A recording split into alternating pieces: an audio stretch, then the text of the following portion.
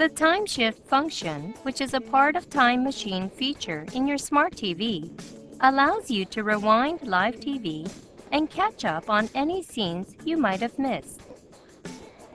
To use Time Machine, you need a USB storage device. First, connect the USB storage device to the USB port at the back of the TV. On the live TV screen, gently press the wheel button on the magic remote control.